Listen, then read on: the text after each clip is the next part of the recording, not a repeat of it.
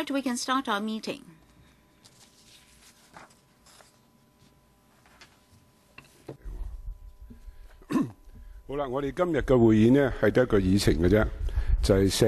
We only have one item on our agenda today. That's regulation of workshops carrying out repair and maintenance of liquefied petroleum gas vehicles. And this meeting will last from 9 a.m. to 10:25 a.m. Please invite the government officials to come in.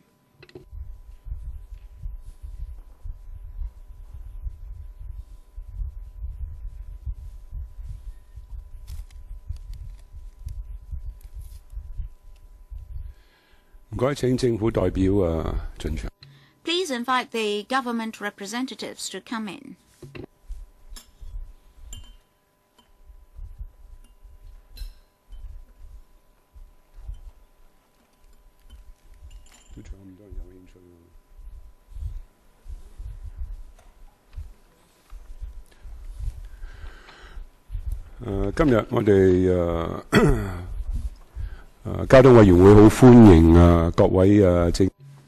The panel on transport welcomes very much the representatives from the government. Well, we've never seen representatives from so many government departments. Let me introduce them. We have the Deputy Secretary for Transport and Housing for Transport, Ms. Ivy Law, the Principal Assistant Secretary for Transport and Housing for Transport, Ms. Amy Chan, the Principal Assistant Secretary for the Environment on Energy, Mrs. Dorothy Ma Chow, Mr. Eric Pang, Assistant Director from the Electrical and Mechanical Services Department, and then Mr. Eddie Pack, Chief Engineer, also from the EMSD, and then Mr. Kun Chi Ming, Assistant Director from the Buildings Department, Mr. Robert Lau, Assistant Director of the Fire Services Department, Ms. Marcella Lee, Assistant Commissioner for Transport, and Mr. Wu Wai Hong, Assistant Commissioner, Labour Department, and Mr. Kenneth Chan from the EPD.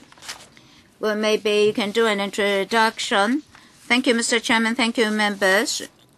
The operation of workshops for repairing and maintaining vehicles have to satisfy a number of laws under different government bureaus and departments. For example, as mentioned in the paper, storage of dangerous goods, regulated under the Dangerous Goods Ordinance, DGO, occupational safety and health of employees under the Factories and Industrial Undertakings Ordinance, Cap 59, and the Occupational Safety and Health Ordinance, location, building and fire safety under the Buildings Department.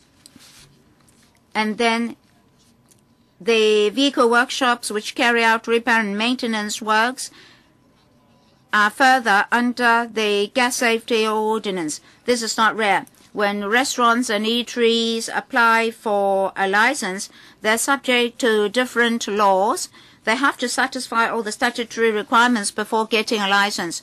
So today we have the Environment Bureau, EMSD, Buildings Department, FSD, Transport Department, and the EPD, as well as the Labour Department here to address members' concern in relation to their respective jurisdictions.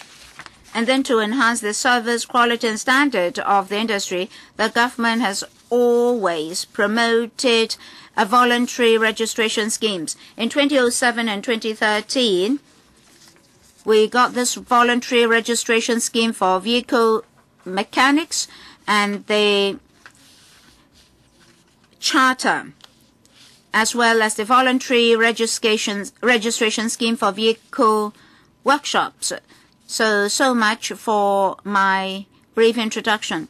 Is it that every department will say a few words, or are you here mainly to answer members' questions? Well, we're here mainly to answer members' questions. All right, we have 1 hour and 25 minutes for questions. So, as a start, 5 minutes each. Gary Fan, Chen Kam Lam, Wong Kok Heng, Michael Tin, Tan Ka Piu, Pun Xiu Ping, Frankie Yik. So we have a great deal of time today. Mr. Wu Chi Wai? All right. First, Mr. Gary Fan. Thank you, Chairman. Earlier in Chiwanshan, we got this explosion in a garage affecting residential units. So many people are worried that these may be time bombs in our city, and the government has to do something to allay public worries and fears. Paragraph 7 of the paper mentions, as mentioned just now, there is this charter scheme. Ever since 2013, only 440 workshops signed the charter. In Hong Kong, we have around 2,700 such workshops, so it's less than 20%. Does the government understand that this voluntary registration scheme is not effective enough? Will you review your programs and schemes? And how will you handle this very low registration rate of 20%? And as for the voluntary registration scheme for vehicle mechanics, the EMSD will only enhance sudden checks on registered workshops. Will this continue to reduce the incentive for registration of workshops? And in Hong Kong, there are more than 18,000 LPG taxis, but only 29 statutory workshops. Therefore, many LPG taxis are repaired and maintained in unregistered workshops which are very near to residential areas. So after the Chiwanshan explosion, how will the government address this problem? That is to step up regulation of these unregistered workshops. Concerning the registration of workshops for these vehicles, there are different pieces of legislation to regulate different work procedures for these workshops. For example, we have this gas safety ordinance for areas related to gas safety, and we did try to enhance their service standard to make sure that they're under the best operational practices. For the operation of these workshops, the requirements are all in accordance with the laws, nothing to do with the voluntary registration scheme. Mr. Fan mentioned that only 400 odd such workshops voluntarily signed the charter. Well, back then, we discussed with the industry and reported to the panel on transport. We try to adopt a gradual and orderly approach. We first register the mechanics and then workshops. Ever since the launching of the voluntary charter, the EMSD has continuously reviewed the situation. Why is it that the charter is not so popular? It's because we cannot break down these workshops into finer categories. So upon registration, such workshops are categorized in accordance with their size, and the industry can voluntarily observe service standards above statutory requirements. For example, what are the best practices in terms of customer services, repair and maintenance records, etc. So, the existing regulatory regime on workshop safety is not affected. What do you mean by lack of categorization? The charter does not require the workshops to be categorized into large, small, and medium-sized workshops. The charter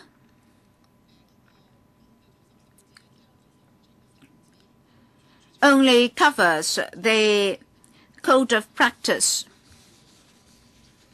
Well, we have another round. You don't need to hurry. I mean the practice guidelines. They have the practice guidelines. The Environment Bureau or the EMSD can address environmental concerns. All right, EPD first. I'd like to thank the Honourable Member for his question. For the registered 29 workshops, they can store up to 130-liter LPG tanks. For LPG taxis, for their repair and maintenance, they are not confined to these 29 workshops. Maybe I should defer to the EMSD for the details. Yes, Mr. Pang from the EMSD. Thank you, Mr. Chairman. Perhaps I should say something about the safety requirements for gas safety. Under the gas safety ordinance, if a storage container exceeds 130 liters for the LPG, then notification is required. The construction and use of such a storage container must have the approval of the EMSD. That means if a workshop has such a storage equipment, it has to obtain approval from the EMSD.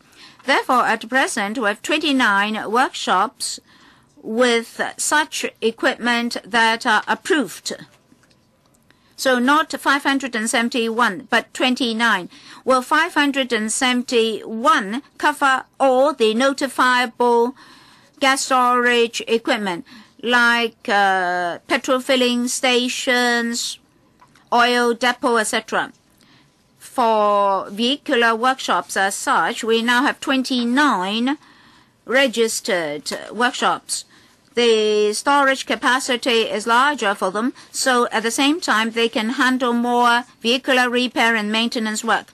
If the storage capacity is less than 130 liters, then under the law they don't need special approval from the EMSD. But a lesser level of storage doesn't mean that the risk can be reduced. It's just similar to the storage allowed for domestic use. And if the capacity does not exceed 130 liters, then in relation to the maintenance repair of LPG vehicle fuel system or associated components, it must be carried out by a competent person of Class 6. And such competent persons must have received training under programs approved by the VTC, and the person must possess relevant practical experience of 3 years, so that the competent person is familiar with the procedure. So although there are 18,000 LPG taxis in Hong Kong, we envisage that the existing maintenance or garages in Hong Kong should be able to cope with the maintenance. All right, Mr. Chen Kam Lam. Thank you, Chairman.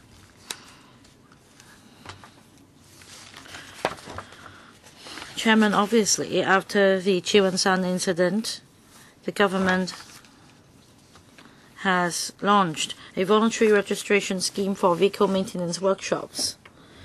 I understand that this is supposed to be a temporary measure,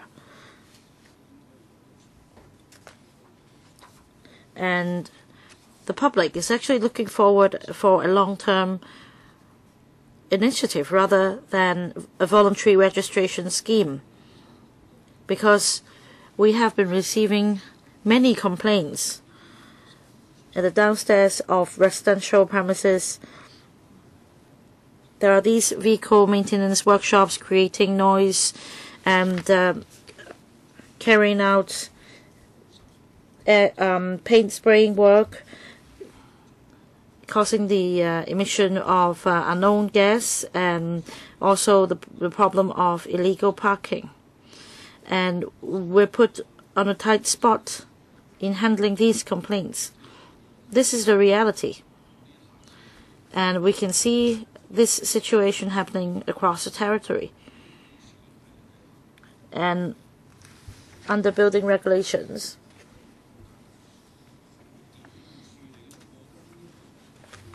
such situations allowed. So we need to find a long-term solution. I wonder if the government has considered this. After a transition period, there should be a mandatory scheme such that these maintenance workshops at the downstairs of residential premises should be relocated to other safer premises to comply with the relevant requirements. because according to Annex C,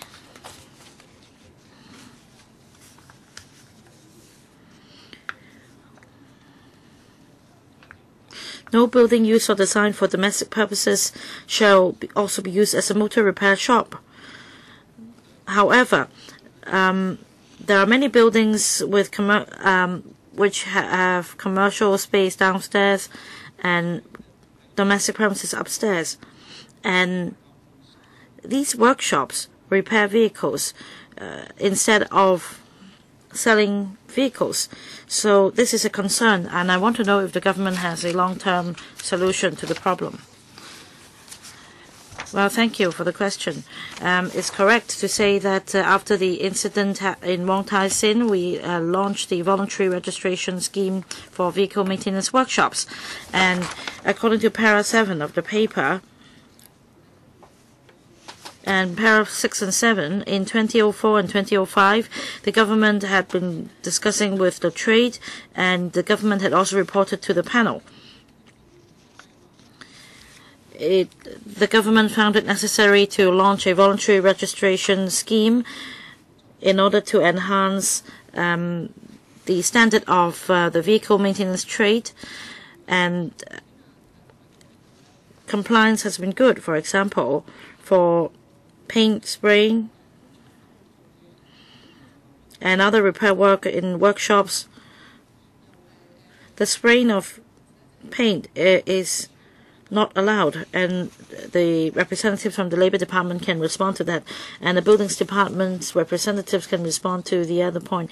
As for whether there is any plan to turn the voluntary registration scheme to a mandatory one in the long term, in Para 8 and Para 9, we also mentioned that after a year we will review the voluntary registration scheme for vehicle maintenance workshop, and the EMSD will also conduct a survey to gauge the general acceptance by the trade and the public in respect of the mandatory registration, and a regulatory impact assessment will also be carried out to assess the feasibility of mandating the registration of vehicle workshops and also the effectiveness. However, we must emphasize that it's not the case that because we do not have a mandatory scheme, there is no legal requirement either, because different government departments overseeing different regulations already imposing legal requirements. So I'll defer to other colleagues to answer the member's question. I'm representing the Labour Department, and I want to respond to the point about body painting or body spraying. And I want to respond by saying that this task is quite dangerous, so it is not suitable for it to be carried out in workshops in the downstairs of domestic premises. So a notice will be issued by the Labour Department, in short, to ban such tasks being carried out in maintenance workshops in the downstairs of domestic premises. Mr. Wong Kok-heng, I have two questions for government officials. On the 13th of May, at the council meeting, the EMSD, the FSD said that in the coming weeks, inspections will be carried out on all the 2,700 vehicle maintenance workshops. So now I have the opportunity to ask this question because we're approaching the end of July. So the EMSD and FSD, have you inspected all these 2,700 vehicle maintenance workshops?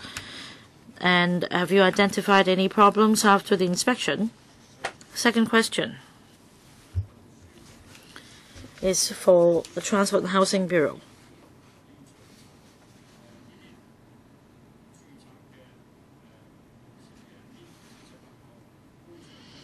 Well, to regulate or to inspect the registered vehicle maintenance workshops, inspections must be carried out by different government departments. However, each government department has its own purview. The government departments include the Labour Department, Buildings Department, EMSD, EPD, etc. At least 6 departments are involved.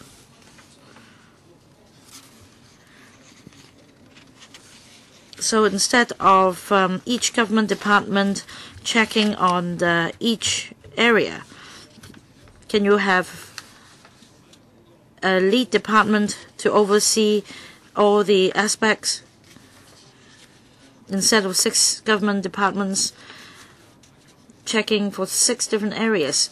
Because the vehicle maintenance workshops may not be able to cope with frequent inspections. One day, one department may come, and then the following day, another department may come for inspection again. And there may be omissions. So if there is a department coordinating all the work, overseeing all the 6 aspects, then this will streamline the process and make things clearer. So this is a question for the Bureau. Thank you, Chairman. 2 questions. Who would take the question? I will invite the EMSD and FSD to say something about inspections first. So, Mr. Pang or Mr. Lau? Well, the EMSD will take the question. After the incident in April, EMSD has stepped up the inspection, and in the end of June, we completed the inspection work of 2,700 vehicle maintenance workshops.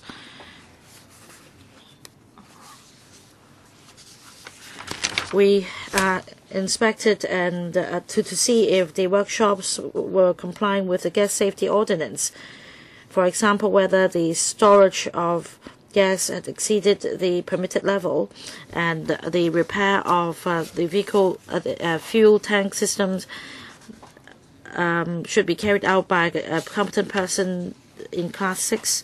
And should other irregularities be identified, we will refer the case to other departments like the Fire Services Department for follow-up action. Similarly, when inspections are carried out by other government departments, should they identify any irregularities relating to gas safety, they will also refer the cases to the EMSD for follow-up action. FSD, anything to add? Well, our inspections are mainly about the storage of dangerous goods, and we inspected over 3,000 times over the past few months, and we inspected all the workshops. Well, some workshops were closed at the time of inspection, and we went back subsequently. And we also found 6 cases of storage of excessive dangerous goods, and we will take follow-up action. So the EMSD and FSD have inspected all these 2,700 workshops. Now, what about the next question? Will there be a coordinated department for inspections? Now, after the explosion incident in Kwang Tai Sin, the government has already set up an interdepartmental team to work on the issue, and as I understand, several government departments have also issued joint guidelines for vehicle maintenance workshops in domestic premises. So, can the inspections be carried out by the interdepartmental team from now on, instead of having 6 inspections on 6 different days by different departments? We will go back and consider your suggestion. Next, my turn. I have a number of questions, mainly for the EMSD. My understanding is this.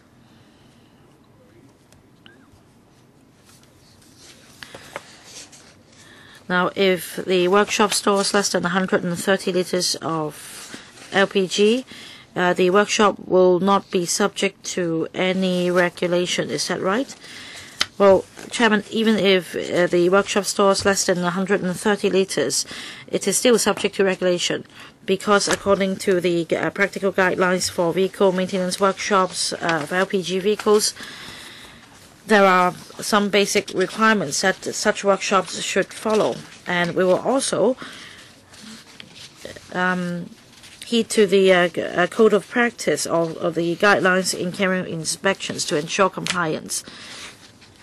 So that means to repair LPG vehicles or the fuel system, you need to have competent persons of Class 1 and Class 6.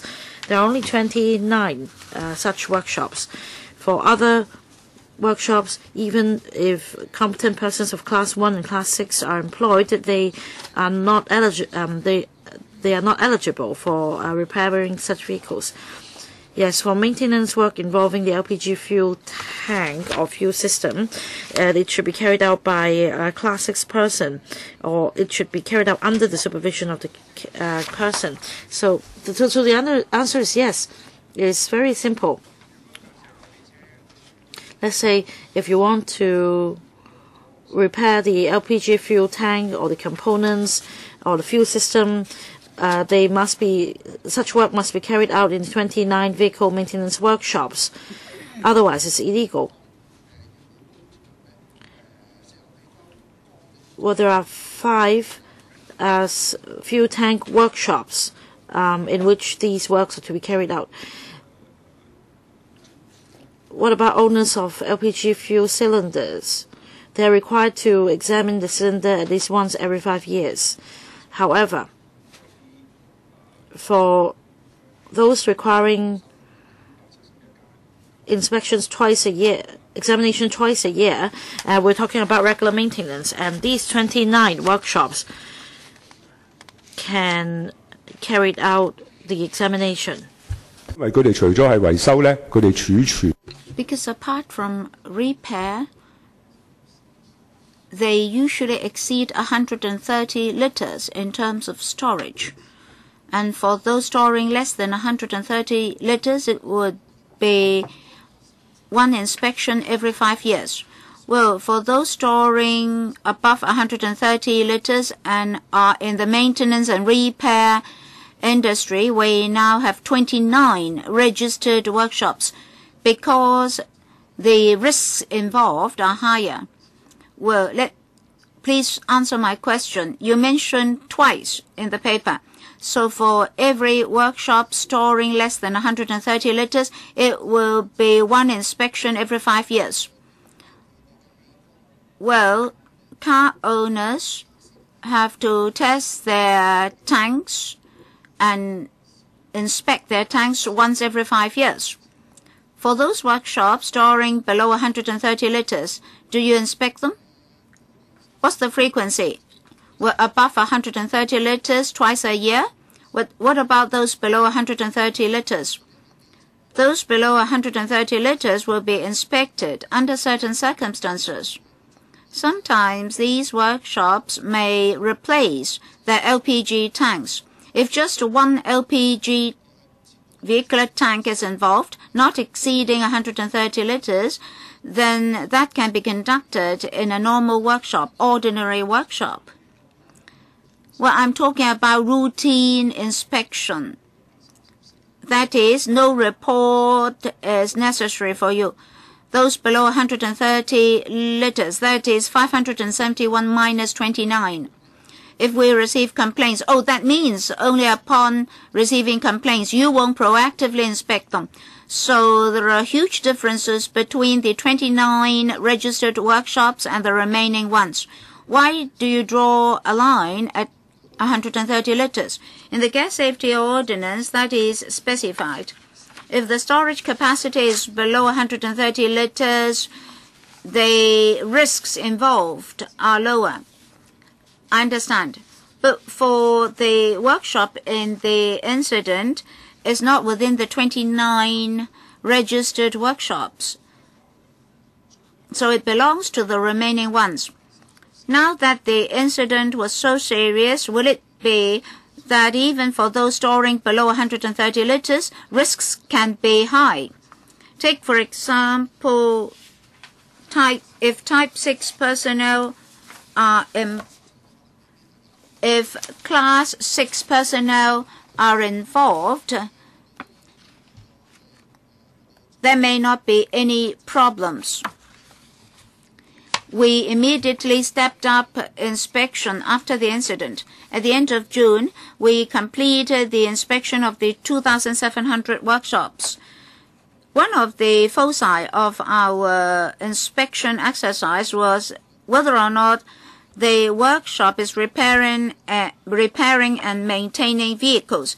If so, has the workshop employed a Class 6 competent persons?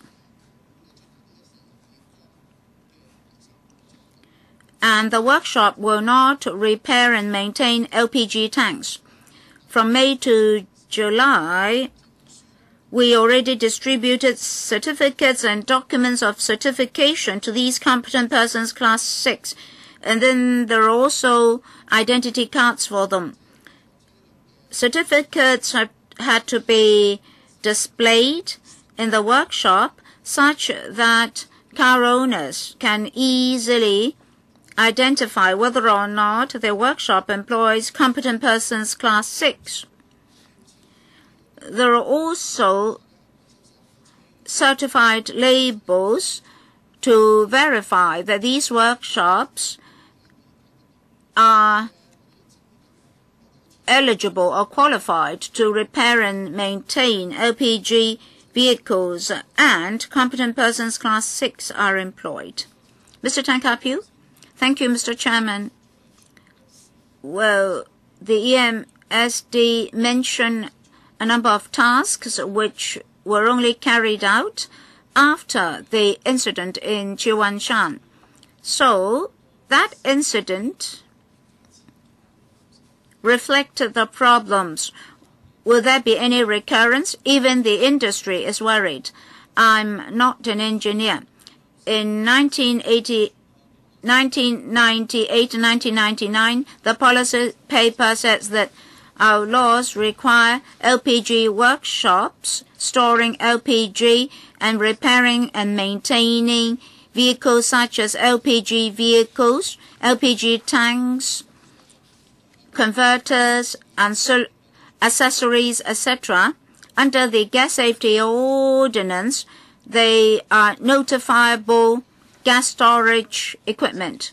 So in general, the 2,000 workshops could only repair and maintain the non-fuel portions of a vehicle.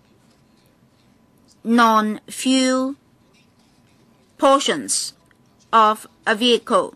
For the very crucial fuel tank and its replacement and installation, a registered workshop is required. And according to your assessment then, you need 60 vehicle workshops of different size.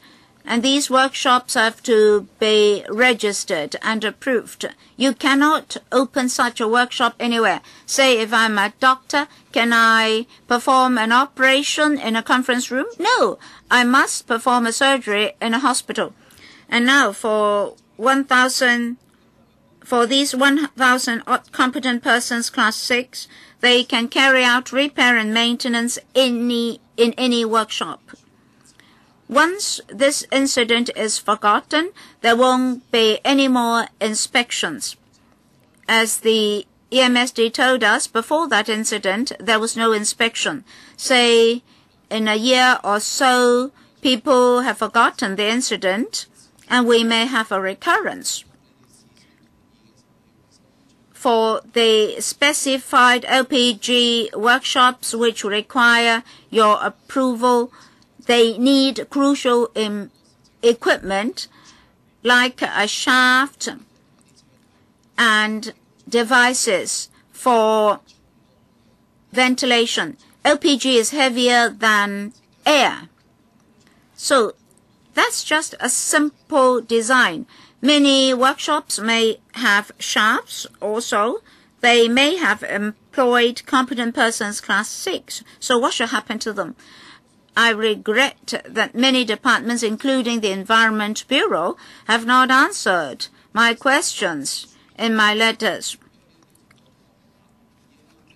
Now, that's not the major cause of the Jiwanshan incident.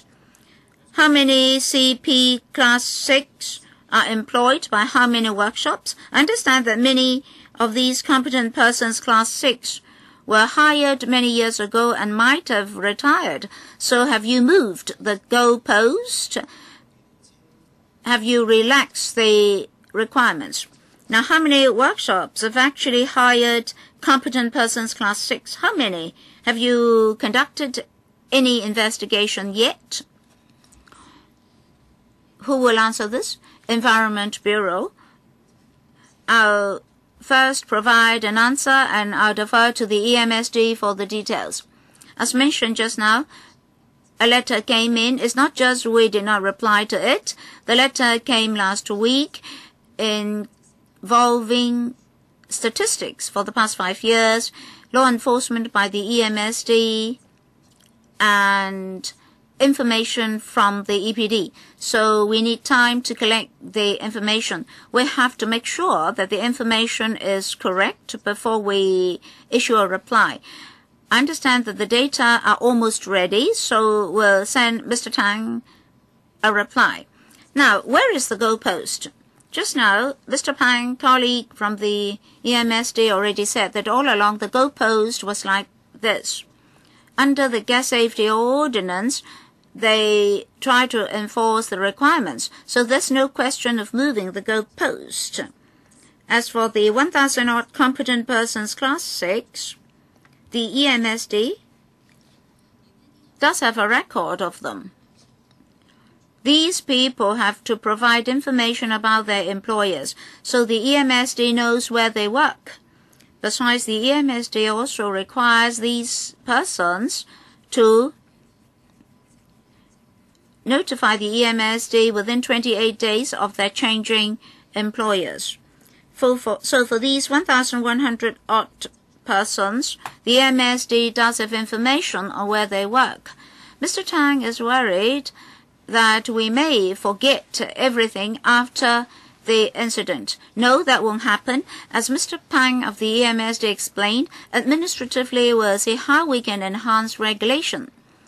Previously, we might not know where the 1,100 odd persons worked. That's why the EMSD had issued certificates to them. Such certificates should be displayed properly such that car owners and the like know where to repair and maintain their vehicles. As for vehicle owners and drivers, they're informed what the statutory requirements are, and they should fetch qualified persons to repair and maintain their vehicles. So it's not just a question of the competent persons class 6. Their patrons, namely car owners and drivers, should know the details. I'll defer to Mr. Pang of the EMSD for the details. Will please be quick. According to the gas safety ordinance for gas supply regulation, if a storage container exceeds 130 liters, then it's a notifiable installation. A notifiable gas installations. The EMSD always enforce that ordinance and the regulations. Exceeding 130 liters, the design has to be approved. So that has always been done all along. At the moment, the modus operandi of the industry is that LPG storage and installation are done together. Oh, Deputy Chairman, you have exceeded your 5 minutes. If you want to pursue your question, please wait for another round. Please finish it. Well, we've all along acted in accordance with statutory requirements. The industry previously reflected their views to us. As early as 2005, we explained to the industry our explanation. For workshops storing more than 130 liters, they are notifiable gas installations, and vetting and approval are required because of the notifiable gas installations. Mr. Poon Siu Ping. Thank you, Chairman. In Hong Kong, we have 2,700 vehicle workshops, 9,100 mechanics. The paper says that in 2007, the Bureau launched the voluntary registration scheme for vehicle mechanics, and over 6,300 vehicle mechanics were registered. And then only 440 signatories for the voluntary vehicle maintenance workshops charter scheme. In 2013, the feedback was not satisfactory. So now, for this voluntary registration scheme for the workshops, what incentives are there to attract them to register? May I refer you to Annex G. Voluntary registration scheme for vehicle maintenance workshops. For Type 4, no new application will be considered 3 years after the launch of the scheme. Now, if they don't register within those 3 years, will you allow them to operate repair and maintenance workshop in residential units or blocks? Well, of course, after the LPG explosion, members of the public were concerned. The EMSD said there are 700 odd inspections, and Fire Services Department thousands of inspections. What about the EPD, Buildings Department, or even the Transport Department? Of course, we don't yet know the cause of the incident. But in the past, did you know the situation of the problem? For example, after inspection, did the Labor Department take out any prosecution or other actions?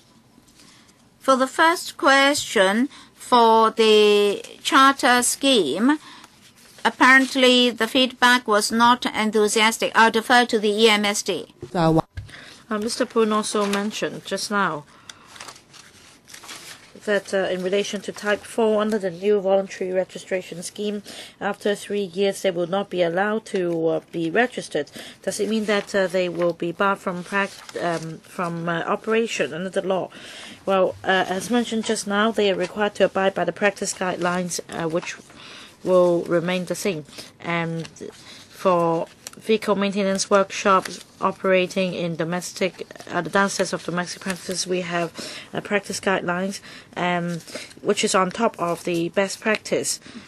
And this is the arrangement. And I'll now defer to the MSD to say something about the charter scheme and the latest voluntary registration scheme to encourage workshops to register voluntarily. Thank you, Chairman. Now, about the voluntary registration scheme for vehicle maintenance workshops. An advisory committee on vehicle maintenance has made recommendations to the government, and the Vehicle Maintenance Technical Advisory Committee comprises representatives from the trade, from vehicle workshops, and they're very familiar with the trade, and they have recommended to the government that the scheme should be taken forward in a progressive manner. And that is why at first we launched a charter scheme. And after some 400 vehicle maintenance workshops joined, they conducted a review on the lackluster response of the charter scheme. And according to the trade, because the charter scheme does not classify workshops into different types and different sizes, and it seems that it is not possible to distinguish the size and the type of vehicle maintenance workshops. So under the new voluntary registration scheme, there are different types based on size and capacity of the workshops, so that consumers can make informed decisions on which workshops to patronize based on the types, the information of the types of registration. And taking this progressive approach, in July, we launched the voluntary registration scheme for workshops. And after the in-depth review conducted by the Advisory Committee on the Trade, we believe that this scheme will receive a more positive response. Mr. Frankie Yik. Well, it seems that the answers were not clear just now. Now, after rolling out the voluntary registration scheme for vehicle maintenance workshops for 3 years, if the vehicle workshops fail to register as Type 4, then the workshops will no longer be eligible for registration. So what happens afterward? Well, the voluntary registration scheme is not a licensing mechanism. It only seeks to encourage the trade to register with us. Maybe I can defer to the Buildings Department to answer your question. Oh, no need. I just want to make sure that even without registration, as long as the workshops comply with other regulations, they can still operate. Now, according to the trade, they are also under a lot of pressure, so they would like to see some accreditation scheme in place. Because even the landlord would say that the tenancy will not be renewed and they should go somewhere else. So the trade hopes that the government can come up with a certification scheme so that the public would know that these workshops are qualified workshops and that they're safe. And yet this is just a voluntary registration scheme. It's not even a mandatory one. Yes, at the moment, this is a voluntary registration scheme. But I heard from the trade that it seems that they don't mind having a mandatory registration scheme. Yes, that is the case. As our paper suggests, the EMSD will conduct a survey to gauge the response of the trade and the public and to assess the benefits of mandating the registration of workshops. Now, there are two questions, or there are two issues. I don't know whether you're aware of that. Now, for Type 4 workshops, they're located mostly on the downstairs of domestic premises, and they are mostly situated in old districts. Now, we have more and more vehicles. The maintenance and repair must be carried out in Hong Kong. They cannot take the vehicle to Shenzhen for repair. So what is the government's plan in this regard? For example, in new development areas or in redevelopment projects, is the government going to adopt the concept of a repair area or repair city? Because say if you buy a new car, you can have a 5-year warranty. What happens after 5 years?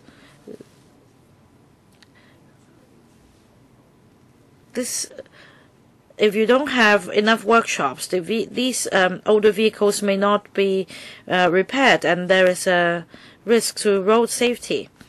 Now, as for the voluntary scheme, for vehicle mechanics, well, the response is quite good. You have a 70% of the total number of mechanics registered.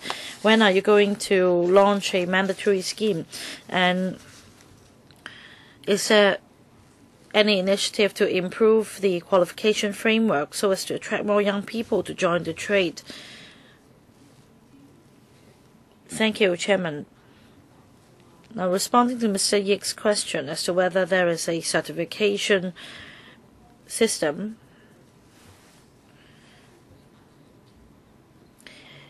the registration system itself is some sort of a quality mark system as in commercial or business transactions, because it shows that the workshops are complying with the best practice or the guidelines.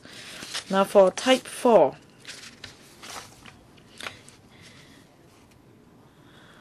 now the best practice states that the workshops must comply with all the legal requirements in Hong Kong, whereas for Type 4, the workshops only pledge to endeavor to abide by the practice guidelines. But we hope that through the voluntary registration scheme, we can enhance the standard of the trade. As for the concept of repair and maintenance city, well, there are clear stipulations in the law regarding the locations of workshops. The government it's not appropriate for the government to intervene in this regard.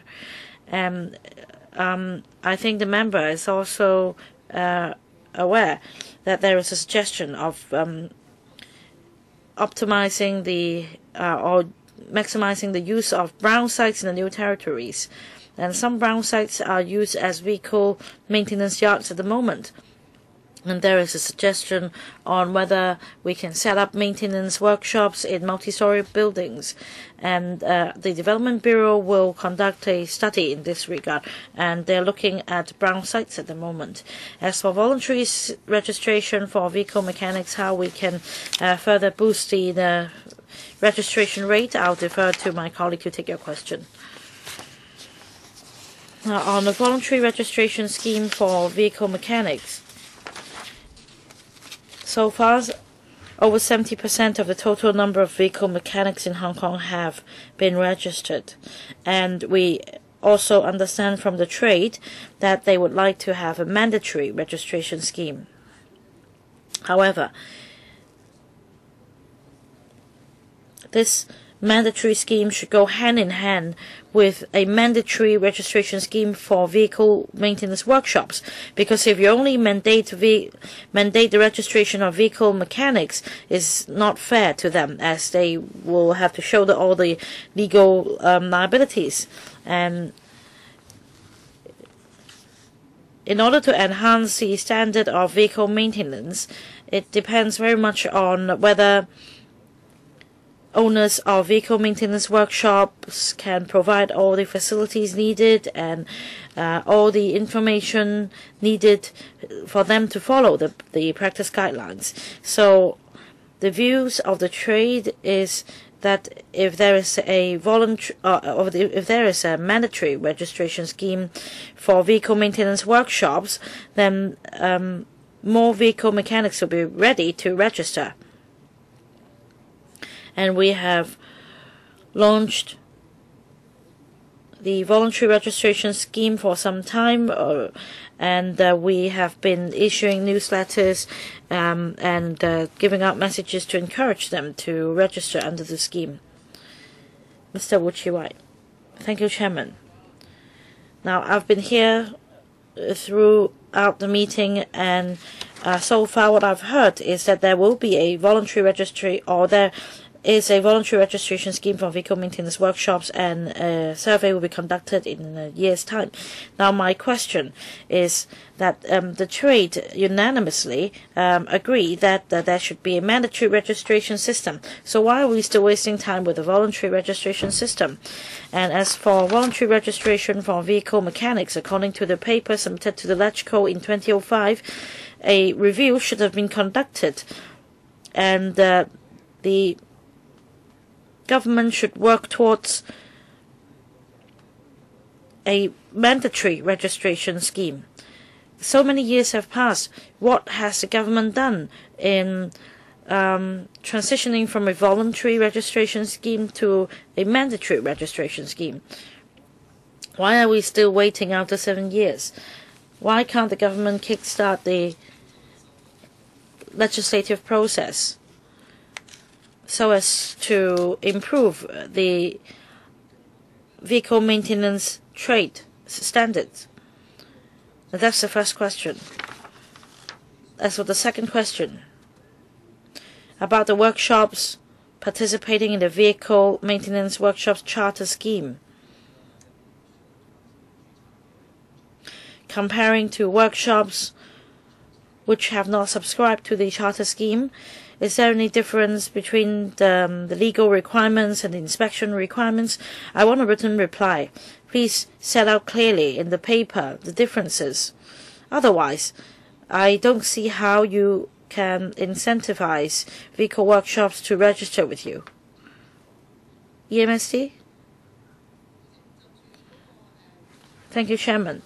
Now, regarding the registration scheme, Mr. Wu mentioned that the government has not done anything since 2007. I don't think this is correct. In 2013, the EMSD launched a voluntary vehicle maintenance workshops charter scheme. And in fact, the EMSC representative mentioned a technical advisory committee for vehicle maintenance, and they have been liaising closely with the trade. And they have been working on improving the standard of the trade. And in 2013, they rolled out a charter scheme, and in July this year, we rolled out a voluntary registration scheme for vehicle maintenance workshops. Sorry to interject, but according to the paper submitted by the government to the panel, in 2008, it was said that a review would be conducted, but had any papers been submitted to LegCo since then on the review? We don't have information at hand, but according to what I know, the ETWB, the Environment, Transport and Works Bureau, then reported to the LegCo panel on transport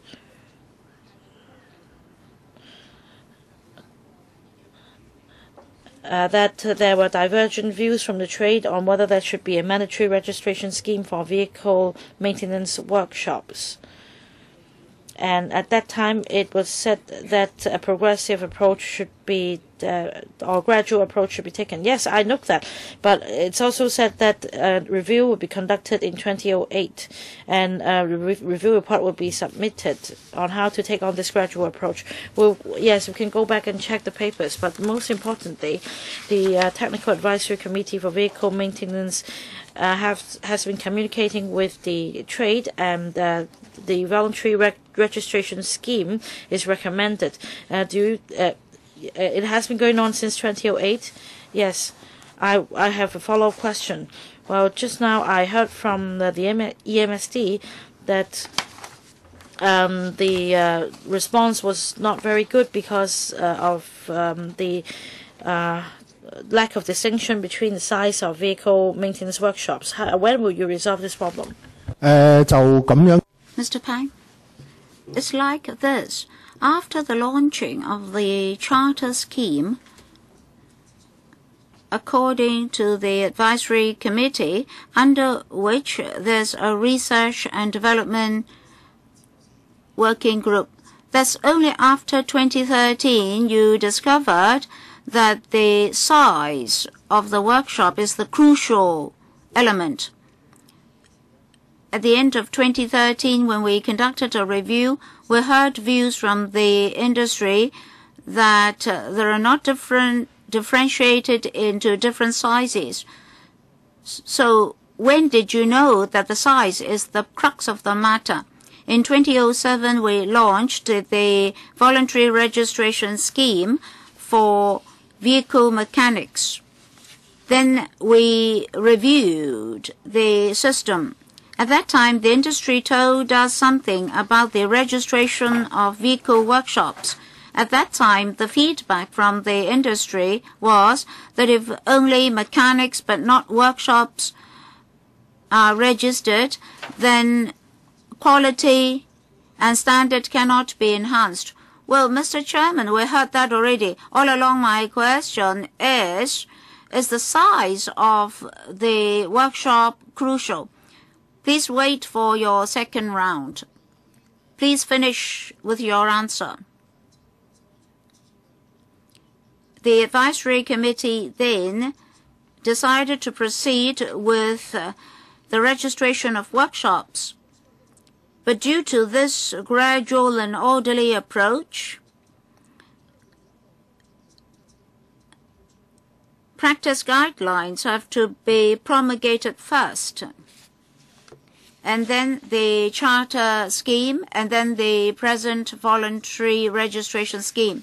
As for the concern about big, small and medium-sized workshops, as at the end of 2013, the industry was telling us that if it's only a charter scheme, the incentive would not be sufficient because of a lack of an effective classification system.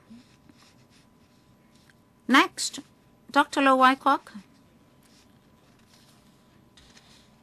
In 1998, we started to launch the LPG vehicle scheme. There's a great deal of public consultation at that time because members of the public are concerned about safety issues, like the safety of vehicles running on our roads, as well as ancillary measures and facilities. I can't remember the details. I can't remember either on what occasions we participated in such discussions. For the LPG filling stations, we heard a great deal of explanation. As for maintenance and repair, there are a number of safety issues like ventilation. We heard that if LPG vehicles are to be repaired and maintained in a particular workshop, special hoardings might be required. Well, we're in a serious lack of ancillary measures and facilities, and regulation is too relaxed. For example, we heard that we don't have sufficient filling stations, and many taxi drivers have to spend their precious business time on queuing up for LPG filling. And now, these workshops are in question. I don't know whether a particular workshop has hired competent persons class 6. I don't even know if a workshop is safe. Say if I'm a driver, an owner, how can I differentiate among the different types of workshops? I'm not worried about the 29 approved vehicle workshops for storing above 130 liters of LPG. I'm not worried about the 5 LPG tank workshops either. I believe regulation is better for them. But very simple. We have 1,100 competent persons class 6. Some of them are qualified, but are not in the industry. They're not just hired by those 29 workshops. They're distributed among the other workshops as well. I put forth this question. So many LPG taxis are being repaired and maintained in these workshops. Members of the public often see LPG taxis being repaired and maintained in their building. Well, if the work does not involve LPG, say if only a lamp or a certain part of the vehicle is repaired or maintained, then probably there's no problem. So my question is, for those workshops with a storage capacity below 130 liters, they have to hire competent persons class 6 if they want to repair and maintain LPG vehicles. What are the requirements imposed on them? Statutory requirements or self-disciplinary requirements? Well, if you don't have any requirement, then you're telling lies during the consultation exercise. Maybe the Environment Bureau or the EMSD can reply. Environment Bureau? Well, just a brief reply first, Mr. Chairman. LPG vehicles have been introduced for quite some time. Apart from statutory requirements, the EMSD has promulgated different codes and guidelines. And just very recently, the code was updated. Maybe I should defer to Mr. Pang of the EMSD. Yes, Mr. Pang, you again. For the repair and maintenance of LPG vehicles, ever since the LPG vehicles were launched, we've published 4 codes.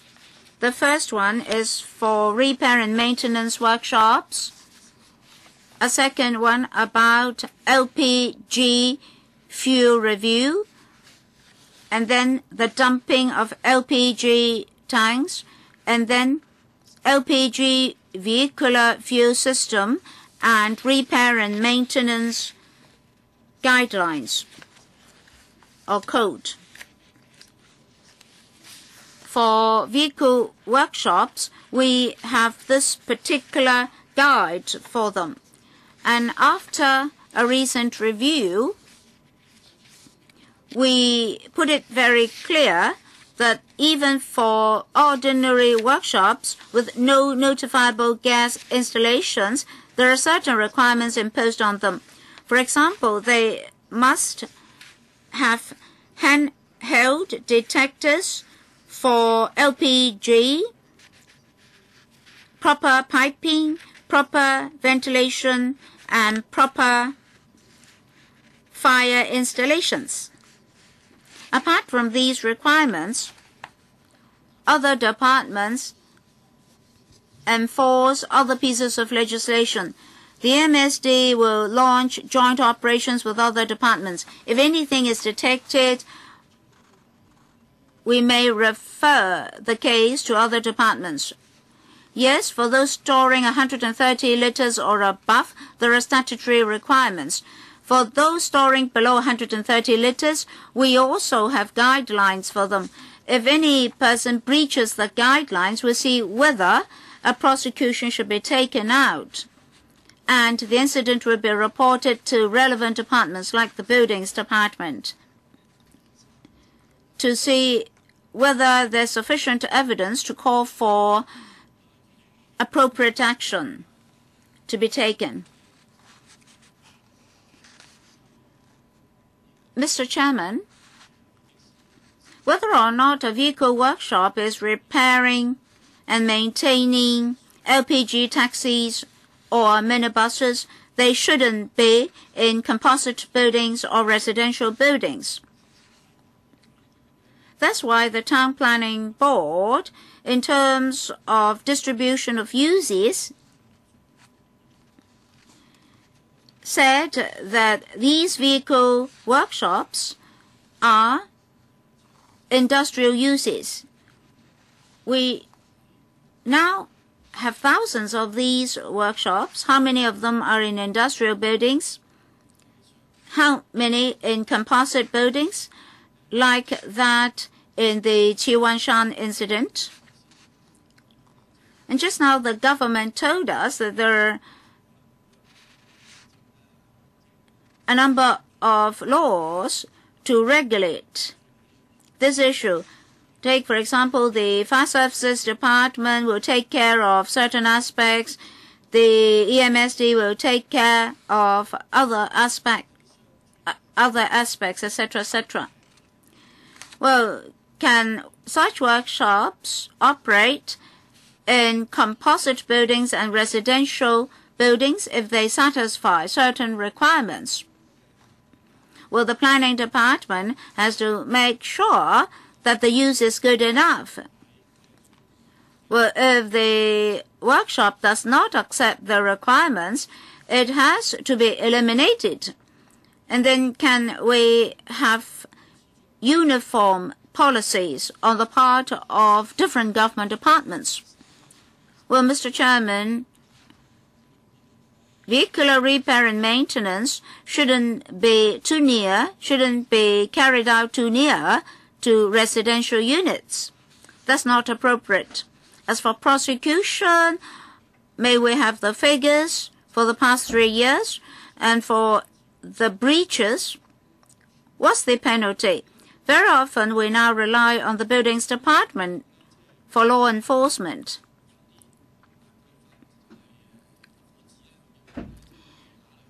Well, we all heard of occupation permits, but for a ground floor premises, a lot of users can be put to it. So if you have no laws to rely on to eliminate the offenders, then the problem cannot be solved. So I'd like to understand more about government policies. Does the government agree that such workshops should not be in composite buildings? They should be in factory buildings.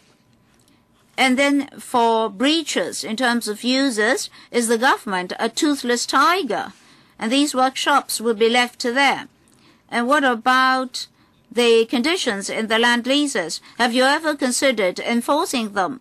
In recent times, we heard that the government had been very stringent on the uses of factory buildings. So we'd like to know whether or not the government has done enough in terms of law enforcement, and we want prosecution figures. Well, the information required involves a number of departments. Well, we can give some verbal answers now, but maybe it's better to have a written reply. Do you accept a written reply? Yes, but I would like to know whether the government agrees that such vehicle workshops should not be operating in residential units. Now, this issue is regulated by the Buildings Ordinance. The Planning Department and the Buildings Department have promulgated guidelines. They are under the Development Bureau, but the representatives of the Development Bureau cannot attend today. So maybe the department can tell us about their policies on the location of such workshops. Planning issues and building issues involve existing buildings. Do you want the Buildings Department to respond? Oh, yes.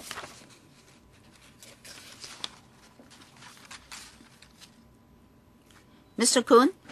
Well, for residential buildings and composite buildings, no vehicle workshop should be allowed. We assess the level of risks to see whether or not we should eliminate a particular vehicle workshop. If paint spraying is to be carried out, if there are other risks, we'll take action.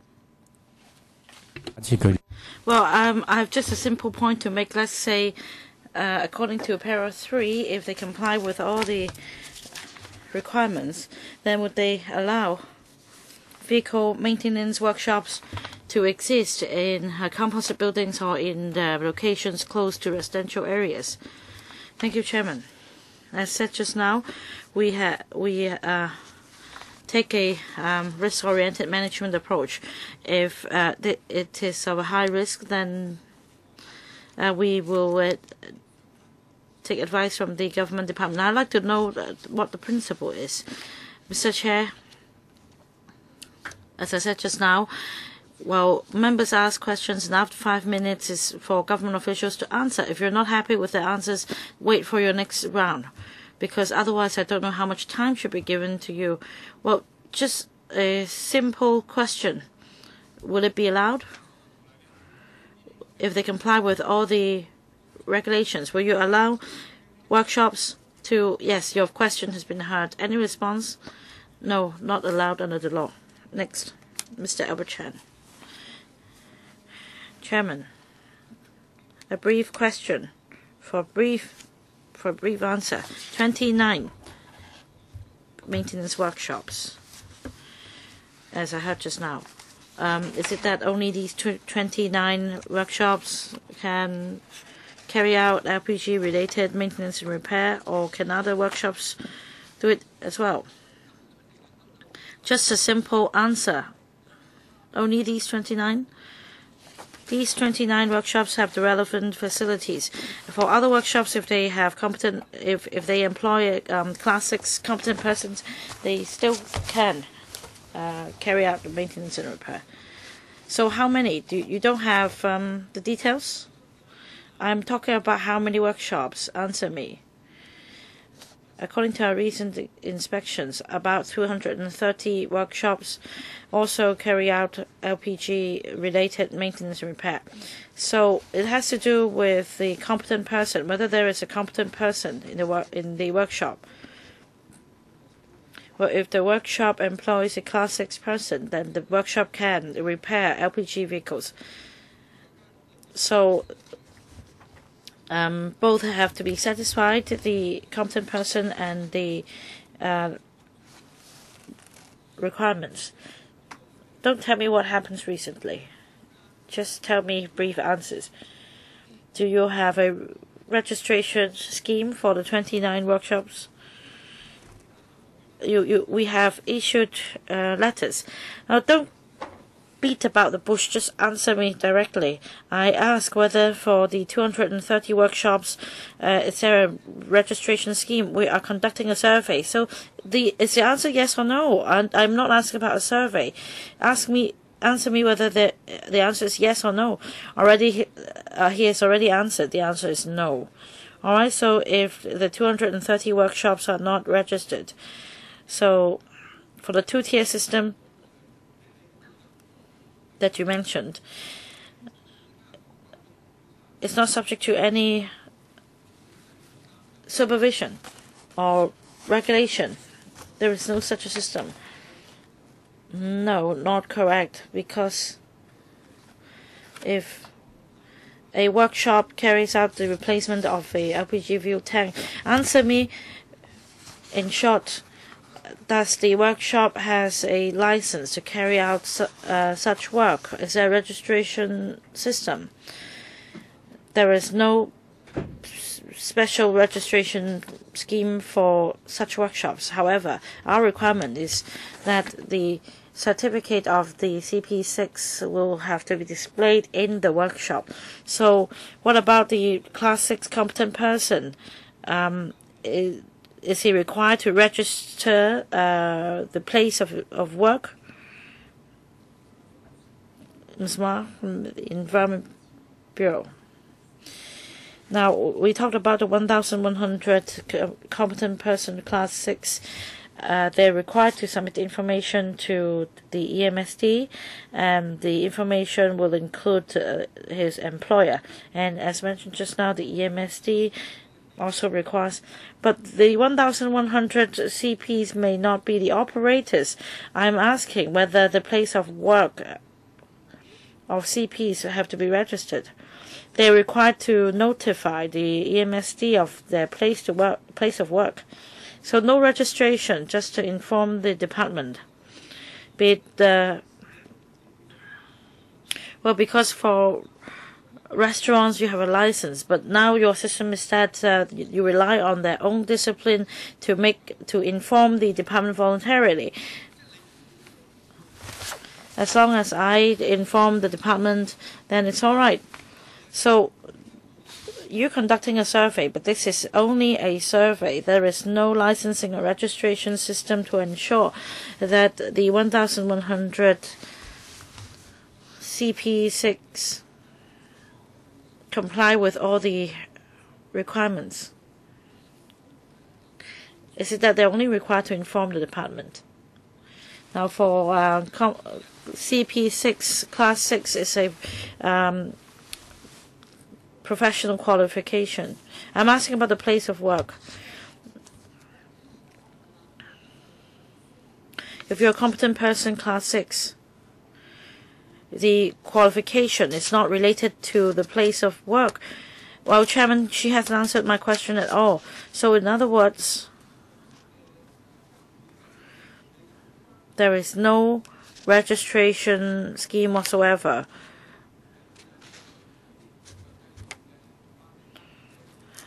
On where the competent person or which workshops the competent person Class 6 work. I think the government is avoiding the questions. Mr. Jeffrey Lam. Thank you, Chairman. Now there are issues arising from the gas explosion incident. Ever since we were young, we have been seeing workshops in residential neighborhoods. In the past, vehicle maintenance is a kind of mechanical work, but now with LPG vehicles,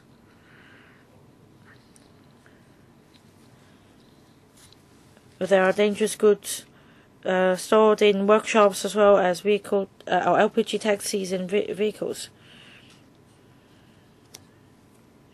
Has the government considered changing the licensing scheme?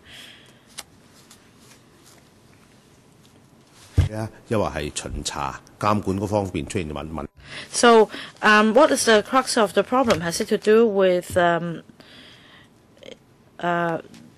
something wrong with inspection or the system itself? Because if there is something wrong, it should be rectified. And what remedial measures will be taken in terms of supervision and inspection? Now, most of the taxis now run on LPG. But in the future, there may be new forms, new types of taxis introduced to the market. And will you consider banning such maintenance workshops in residential neighborhoods? And when new types of vehicles are introduced, will you consider the possible new ways of maintenance and repair?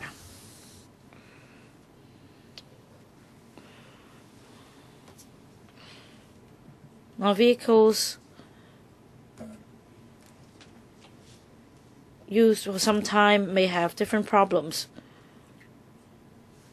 and the workshops may not be ready to repair these new vehicles.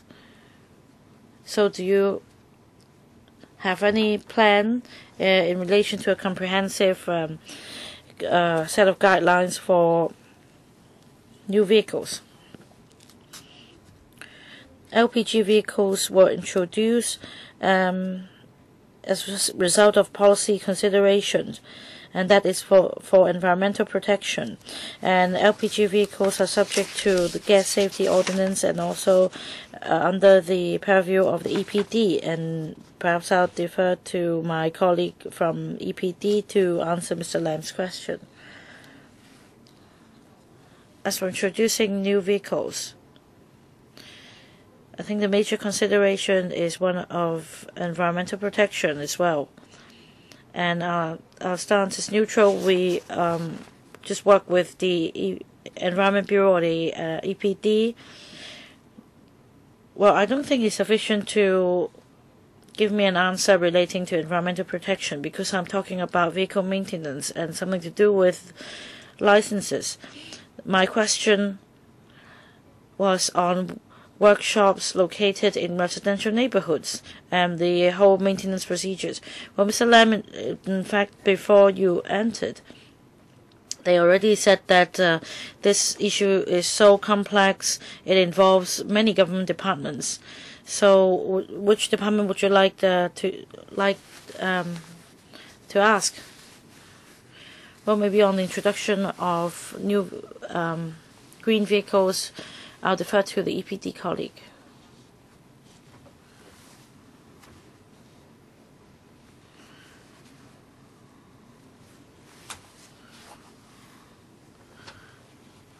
Well, as I understand, my colleagues already responded to the LPG taxis, and we have no further comments to make. And perhaps I will take your view back to the department and give you a written reply later. Well, on the types of vehicles, it's not under the purview of the EPD, but I understand that there is possible for new types of vehicles to be introduced, such as electric cars, and that is my understanding. On maintenance, from the point of view of gas safety, if the LPG fuel tank in such workshops has capacity over 130 liters, such workshops should not be situated in the downstairs of domestic premises. And as I understand, normally, the EMSD will not allow workshops to carry out such work downstairs of residential buildings. Well, I'll extend the meeting by 15 minutes. We've already completed the first round. Let's start with the second round. We have Chen Kam Lam, myself, and Dr. Lo Wai Kwok for the second round. So 4 minutes each. We still have 15 minutes. Mr. Chen Kam Lam.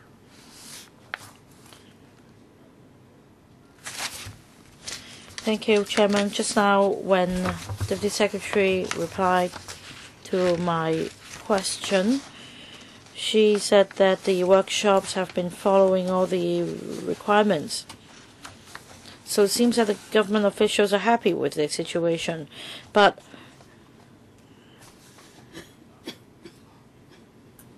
you don't have a long-term plan to tackle the problem of workshops in composite buildings. You only have a voluntary registration scheme. And even with the charter scheme, only 440 plus workshops out of the 2,000 workshops have subscribed to the scheme. So, and there isn't much difference, even if you registered, and there is no differentiation between larger and smaller workshops. So there is no incentive for workshops to register with you. As a vehicle owner, I would go for a workshop with some quality assurance. But there is no such system in place. You need to do something to incentivize workshops to register with you. And there should also be a system for consumers to differentiate between the good ones and bad ones, and the good ones being those registered. Otherwise, you're just deceiving yourself by having this registration scheme. So the government should give this a further thought. Yes, as the chairman said, with so many officials with us today.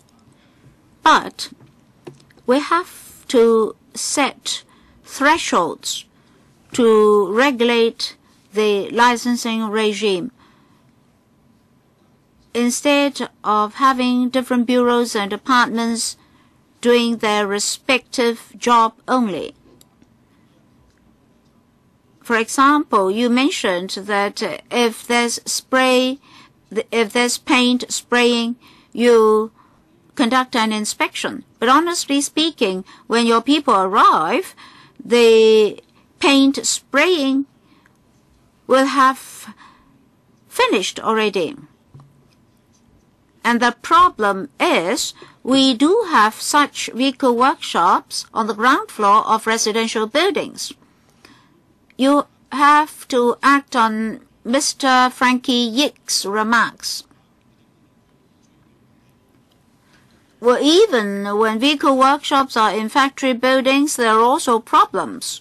In the old industrial areas, car parking spaces, road design, etc., have led to a number of problems. Not safety problems, but perhaps congestion problems. In Yip Street, there are 3 lanes, but on one lane, there are always vehicles parked. So just 2 lanes remain. So you have to think about all these problems. Thank you very much for Mr. Chan's remarks. We very much agree with Mr. Chan that a Q-mark system is good for the public. Precisely because of this, we launched the charter scheme in 2013. The response was not enthusiastic, so the EMSD launched the voluntary registration scheme for vehicle workshops. Upon registration, the workshop concerned has to display a label, and the registration has to be renewed once every 3 years. Besides, best practices have to be adopted. That's on top of statutory requirements. If there's any complaint, the EMSD may consider revoking the registration. So we'll head towards that direction. it's now my turn.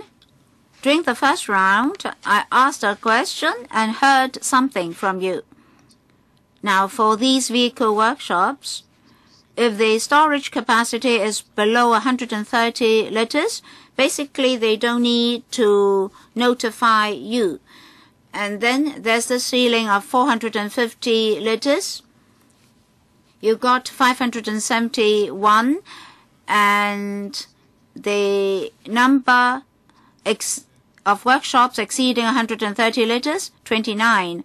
All right, Mr. Pang, you mentioned risk issues. Apparently, for those storing less than 130 liters, it's not so serious. But for those storing more than 130 liters, it's more serious. So you draw the line there. All right, I asked about the inspection annually, twice a year, for 2,671 vehicle workshops. You don't proactively inspect them. Well, let's not talk about the biannual inspections. You don't even inspect them once every 2 years or once every 5 years. For the 2,671 workshops, if they store more than 130 liters, if they don't notify you, you won't know them. And then for the buildings department, under Cap 123 Buildings Ordinance, you won't regulate them if they don't report to you. If they don't notify you, then they can operate in residential premises. All right, there are 2,671 such workshops. If they store more than 130 liters and do not notify you, do you have an automatic checking system? If they operate in residential premises, is unimaginable.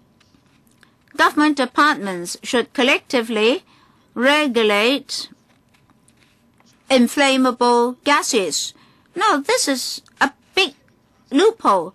This is huge negligence. You assume that they'll exercise self-discipline. They'll notify you if they store more than 130 liters. If they don't notify you, even if they store 200 to 300 liters, if there's an explosion, it can become a major accident. So if they don't notify you, you will disregard them. Why is there such huge negligence? Yes, now we had an accident, so everybody was scared. But before that incident, why is it that you totally disregarded these workshops? You should proactively carry out certain checks on these 2,671 workshops.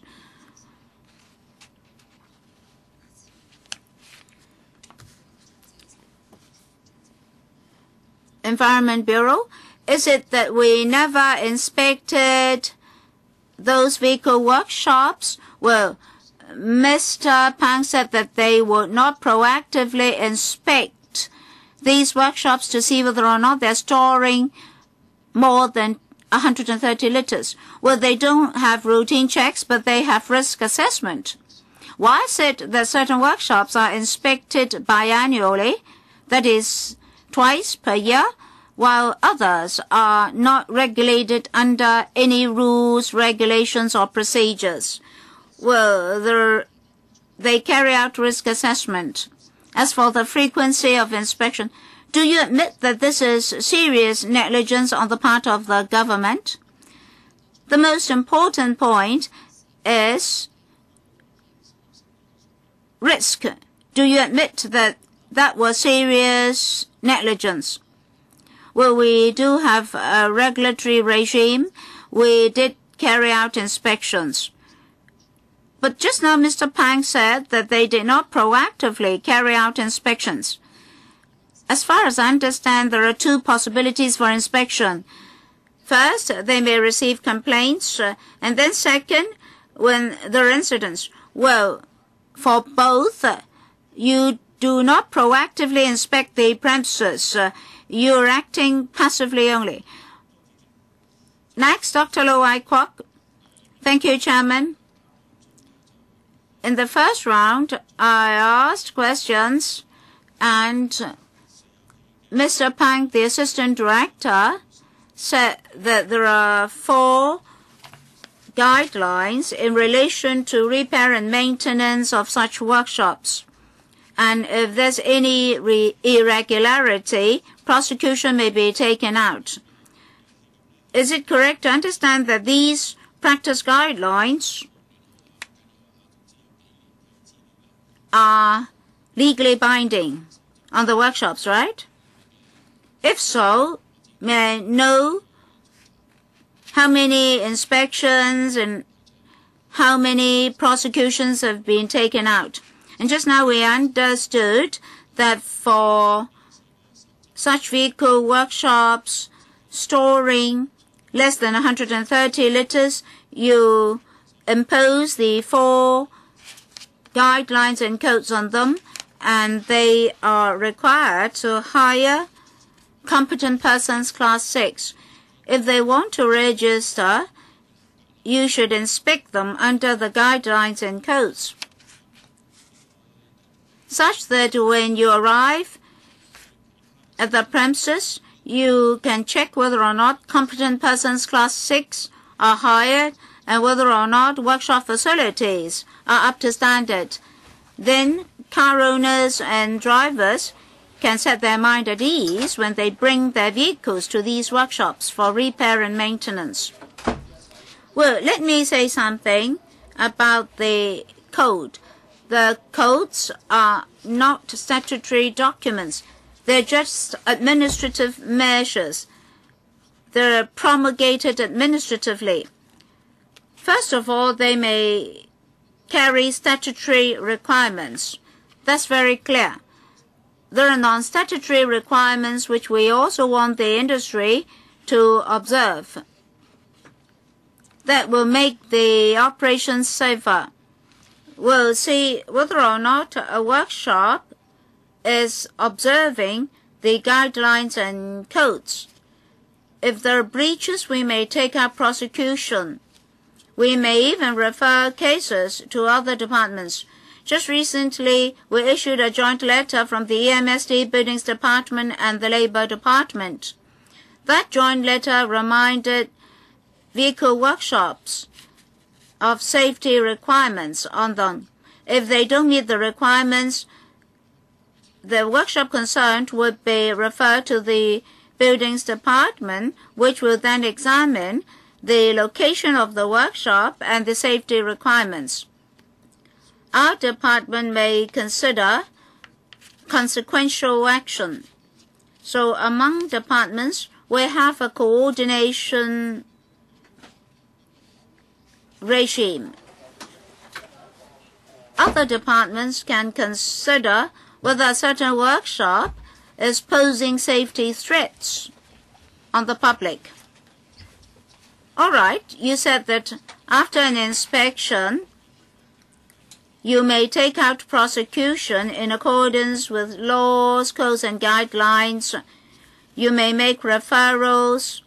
You may issue advisories and so forth. So in your written reply, please give us the relevant data for the past 3 years or past 5 years, even more desirable.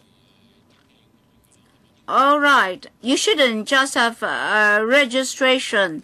You should have a checking mechanism or vetting mechanism. Let me reply.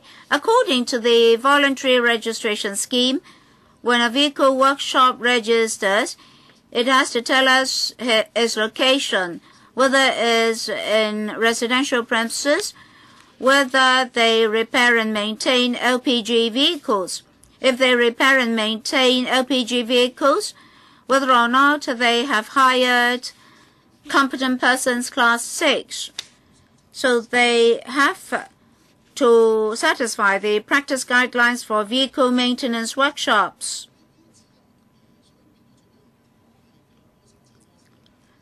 under these guidelines, when they apply, we'll vet the application to see whether they meet our requirements. By vetting, do you also cover on-site inspection? Sorry, Dr. Lo Wai Kwok, we've only 2 minutes left. Can you let me chair the meeting? Well, he just replied to my questions. Well, I suggest that we extend the meeting by another 15 minutes because we still have Mr. Wu Chi-wai for the second round and Mr. James To for the first round. Any objection? If there's no objection, a further extension of 15 minutes for our meeting. Mr. James To? Well, in fact, before you arrived, I had already drawn a line. Yes, you have drawn a line, but if you allow us more time, you should accord priority to the first round. All right. May I refer you to Annex A of the paper, Regulations on Storage of Dangerous Goods in Vehicle Workshops, and Exemption. You say in paragraph 3 that the FSD will continue to enforce the DGO. Well, we have representatives from the FSD here.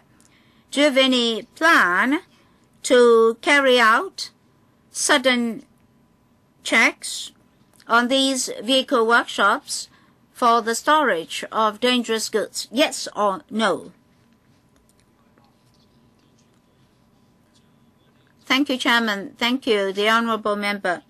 Concerning the inspection of vehicle workshops, we don't specify which premises. We inspect buildings and premises. So when we pass by, we'll see whether there's any storage of dangerous goods. If the amount is excessive, we may take out prosecution.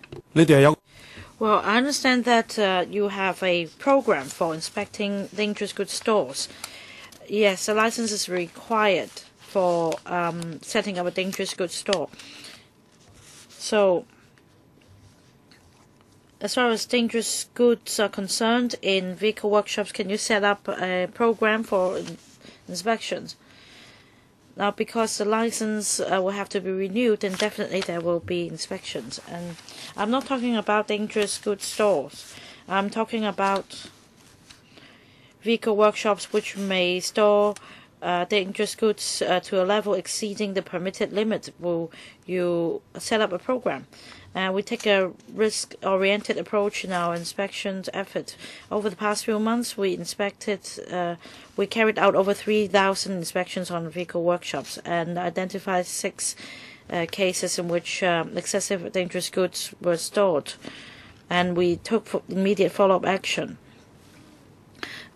Well, Chairman, just now, according to the director, you talked about the what happened after 3 months over the past 3 months. So after the Wong Tai Sin incident, you still haven't had a program for inspections. Then we go back and consider a program, especially for inspecting vehicle workshops. I'm asking whether you will consider this. That is, for vehicle workshops, will you set up a dedicated program to inspect vehicle workshops as a category? I'm not saying that you should inspect all of them. Yes, we'll consider it. Yes, he will. Yeah, we have other efforts made. We have publicity effort, for example. Well, I'm talking about a program. Let's say 50 workshops will be randomly inspected per year, or all workshops will be inspected once every 3 years. Last one, Mr. Wu Chi-wai, I think Mr. James To already asked the question I had wanted to ask, because we're talking about a regulatory framework which doesn't include regular inspection. Is that right? Who would take the question? I'll defer to the relevant department. Well, the EMSD will respond. The EMSD has stepped up the inspection effort, and in June we already inspected all the 2,700 workshops, and will continue to take the risk-oriented approach in our inspections. then can you tell us, or can you give us a plan on regular inspections and also the enforcement of regular inspections over the past 3 years? You're asking for written reply, or perhaps he could, yes, give us a written reply. Is it the case? Is it the same case for the FSD? Because you said that when you inspected for dangerous goods, you basically checked whether the dangerous goods stored would exceed the level permitted under the Dangerous Goods Ordinance. But if you don't go into the workshop, how could you check the level, whether it's excessive? How could you, by visual inspection, know whether it's excessive or not? We have the plan to do so. So not in the past. No, we did not specifically look into that. What about the Labor Department? Well, because the Labor Department said that it would also check if paint spraying is carried out in workshops. We have regular inspections as well. I can give you some figures. Over the past 3 years, between 2012 and 2014, over the past 3 years, we inspected. We had over 4,100 inspections on vehicle workshops, and we had 15 prosecutions. So, did you register workshops voluntarily registered, or all of them? All of them, because we do not need to consider whether they're voluntarily registered or not. We carry out regular inspections on existing vehicle workshops as well as new workshops. So, Chairman, I asked the departments to give us information on regular inspections and the relevant inspection records over the past 3 years. You have the record, right? I also want to ask the EPD, because the EPD is also involved in the sewage discharge. I want to know if the EPD has a regular inspection program as well. Over the past 3 years, the EPD carried out 3,200 plus inspections based on complaints, and we also took the initiative to inspect larger vehicle workshops. So you did not act proactively inspect smaller vehicle workshops. Then will you devise a plan for regular inspections? We'll consider your suggestion. So I just want to make it clear, by saying you will consider my suggestion, does it mean that you can decide not to have this plan? We will actively consider your suggestion. So when will you come back and report to us? Because it's also related to other pollution control regulations. So you actively consider the suggestion. All right. So meeting's adjourned today. But before I do so, I want to thank the THB. Although in this incident, your bureau is not the lead bureau, but at least you coordinated matters so that we know which government departments should be here to answer questions. Well, the issue is very complex, and the government departments have only been able to answer part of the questions, but I think the answers are positive. So thank you. Meeting's adjourned.